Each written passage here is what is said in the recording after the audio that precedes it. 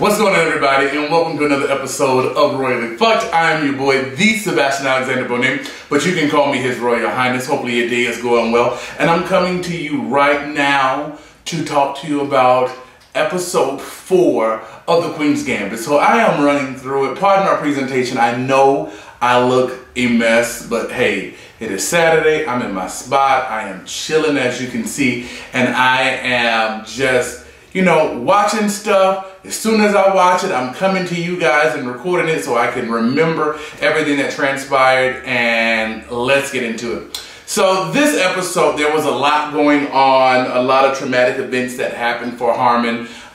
First and foremost, Mama begins to feel herself, you know, being an orphan, being in the orphanage, being adopted at, I guess, a later stage. Even though she was adopted, maybe I would probably gather around the ages of maybe 8 to 10, somewhere in that age range.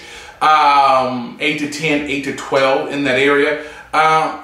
She kind of has always felt the place as if she just really didn't belong, right? And so now she's coming into her womanhood.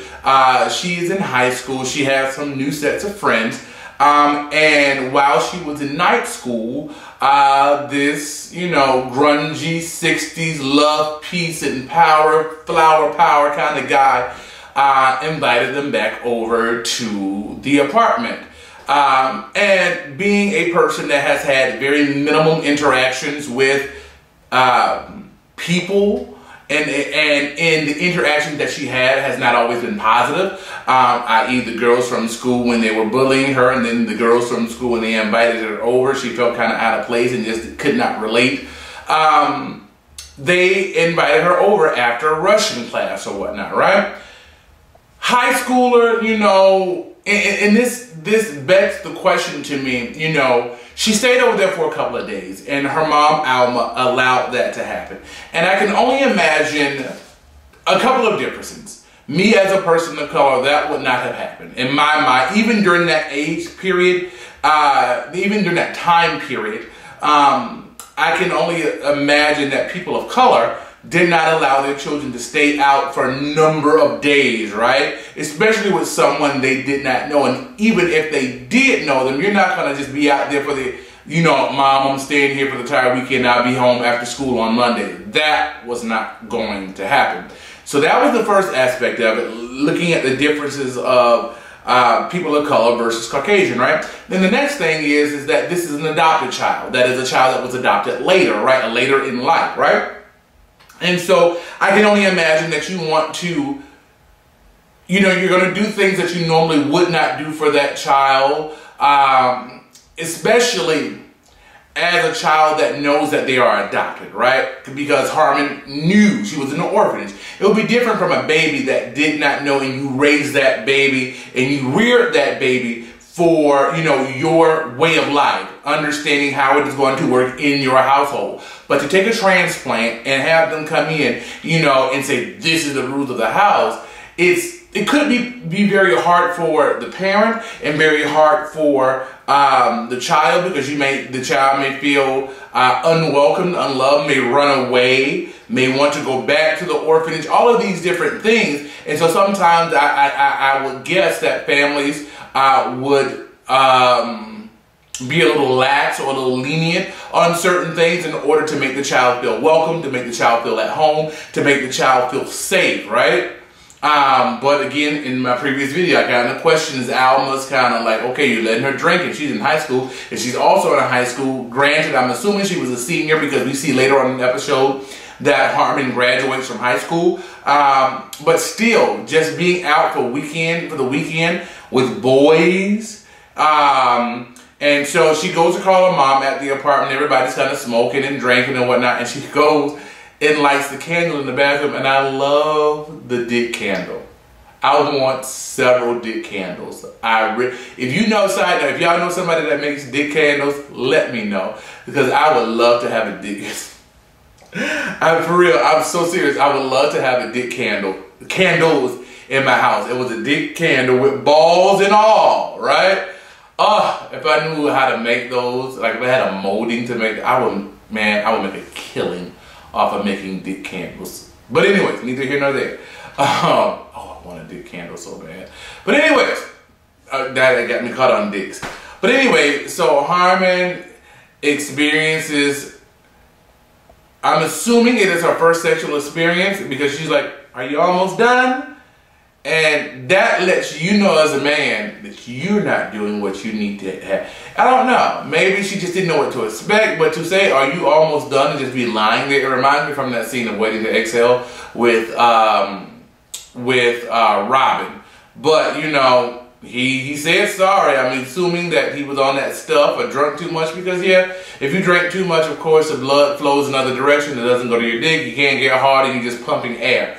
But she has her first sexual experience. And excuse me, slide over because I'm not centered. It was what it was. Then, you know, she graduates. Her mom's like, are you planning on going to grad night? She's like, no, we have all this stuff going on. This in Mexico City or whatnot.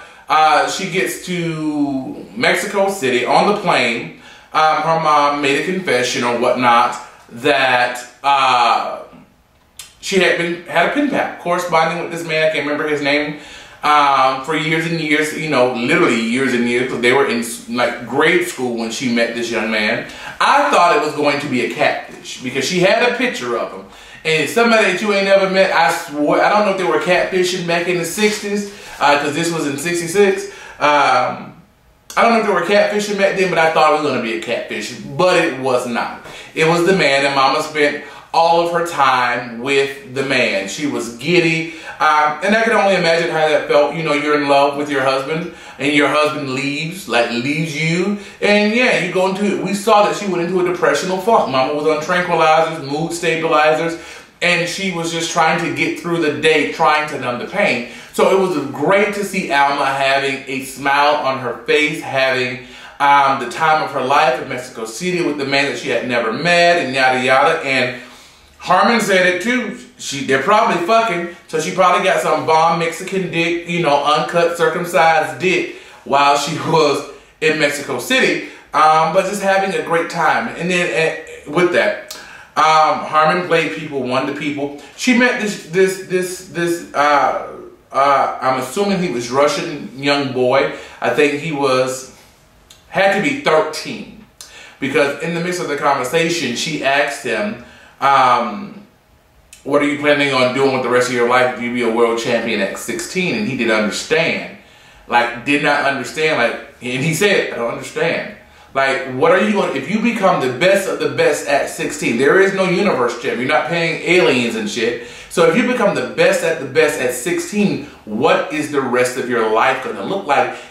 And that gave me that he had blinders on. He had not even thought to what's going to happen after that. He is just trying to become world champion within the next 3 years at 16. And when she said, well, what are you going to do after that?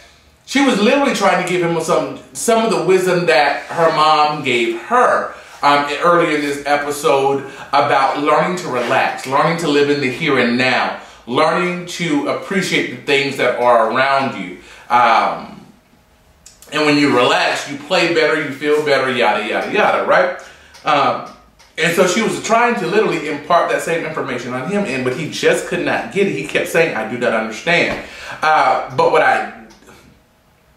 what Mama did earlier is kind of played her feminine wiles, her sexuality against the same young man, because they played a game. The game went for 5 hours. And I'm gathering what I understand, when they take a break overnight, you have to write down what your next move is going to be, seal it in an envelope, and give it to the official. Because, of course, you go back and you plan how you're going to do it. And so you have to continue with that next move that you're going to do the next day. So after they play for 5 hours, they take a break. On the way out, the little Russian boy was like, do you have, ultimately he was saying drive-ins, where you watch movies in cars, and he was like with Elizabeth Taylor and Elvis Presley, and he was like, I can dig it. And I'm not sure if he was trying to flirt with Harmon or yada, yada, yada, or, you know, just really asking the question or whatnot. But the next day, Mama kind of flirted, but not flirted. So instead of sitting down when it wasn't her turn, she was walking around, she was looking, she was twirling in her dress. There was one point where I thought it was really unfair, to where she was sitting on the ottoman or the sofa and Mama was tapping her foot rather aggressively on the tile, and it had that clicking noise. And I'm like, this can't, I mean, you're causing a distraction. This can't be fair or whatnot. But anyway, the boy lost, he resigned. He said, for you, Beth Harmon, I will resign the old-fashioned way. And he laid the queen or king, whatever that was, down. He resigned. And that's when they had that conversation of, well, what are you going to do when it's all over? And he was like, you know, she said, you are the best player that I've ever played. And he was like, until you play Dormoff or whatever his name was. She plays, and I'm just skimming through, I'm not giving you a whole thing. She plays Dormoff and loses. She loses, she resigns. Because some of the stuff was, she said in her spiel that it was very obvious, that it was so obvious that she did not see it. And she's given this whole, you know, as we see in, when her mother does not make it to the match, she gives this whole spiel, like play-by-play of what transpired. And so she loses. It was a very intense game with the head Russian and whatnot. And she goes into the room and gives the spills to her mom. And she's spilling, getting undressed, sits on the bed, and she touches her mom's leg. And her mom didn't move. And I'm assuming that maybe the temperature was a little cold. I don't know how long it takes for blood to turn cold in the deceased body, because your heart keeps it pumping, keeps your blood warm or whatnot. So when you deceased, of course, you cool off, right? So I'm not sure how long it took, but her mom didn't move. And so she got up and cut on the light because the room was dimly lit. And her mom was laying there, eyes wide open. Which is, I don't know how you can die with, I mean, I don't know. I mean, I guess you can have a heart attack and die with your eyes open. Somebody told me, how can you die with your eyes? I mean, if you're sleeping, you just pass, sinuses, you just kind of pass away in your sleep. But her mom's eyes were wide open, kind of hand on her chest and hand behind her head. And so her mom died in Mexico City. And I'm glad, I mean, I'm not glad that her mom died, but I'm glad if her mom had to die then, she had a great time before she passed. She lived it up with her little pen pal or whatever, before she left. And so the doctor said it might be hepatitis, and we know that her mom was sick. You know, we've seen in episodes that her mom was coughing and whatnot. And what irked me in this scene, the doctor left, and I guess the bellman, or he may have been the manager, had to probably be the manager now that I think about it, of the hotel, is like, you know, anything that we can do to help you, yada, yada, yada. Of course, we'll take care of the bill, and we'll also take care of the substantial, and these are like substantial alcohol bill. And he went on to say, I'm sure that it wasn't the numerous martinis that your mother had that played a cause in her death. First off, why would you say that? Why would you say that? That irked the dog shit out of me. Because like, she literally just lost her mother, and you're talking about a bill and the numerous martinis mama had. If you're gonna take care of the bill, take care of the bill. But Harmon was not done. Harmon politely said, well, she did mention of the lackluster quality of the tequila. And he looked and kind of swallowed like, oh really? But you started it. Why would you mention that while this child is literally, she's in shock. Her mom has passed away. While the doctor was there, she asked for a tranquilizer. And he was like, sure, I'll give you a sedative. She was like, no, I don't want a sedative. I want my tranquilizer. I want whatever the name of it was. I have a prescription. And she was like, oh, in Mexico, you don't have to have a prescription for that. You can go down there and buy it from the pharmacy. There's one in the hotel. Mama goes down there, and Daddy brings back this little small pill cap, probably with about 7 pills in there. He lays it on the counter, and Harmon says, mas, which means more, right? In Spanish. So, being that Mama ain't got to have no prescription to get that, I could only assume that Mama bought every peel in stuck, which I can only assume this is going to lead her to a further diminish, because there was a scene in the episode when Mr. Shibble was talking to her as a child, flashback, that she is the double-sided coin. One side is all the talent and the other side is all the hurt. And it's only so long before one side outshadows the other. She has a lot of anger or whatnot. And so I'm interested to see, with her having access to all of these tranquilizer pills and drinking now and smoking now, what is this going to do to her dimming her spotlight, or, you know, crashing and burning, being at the pinnacle of her career, being at the top of her career in the realm that she's in, but having all of these vices that is going to sending her plummeting, you know, to a fiery death. Not necessarily a fiery death, but you get the analogy. So that is where we are with episode 4. This episode, I forgot what it was called. This episode, phone upside down. This episode was, I had a missed call from who? Oh, my cousin. What is this episode was called?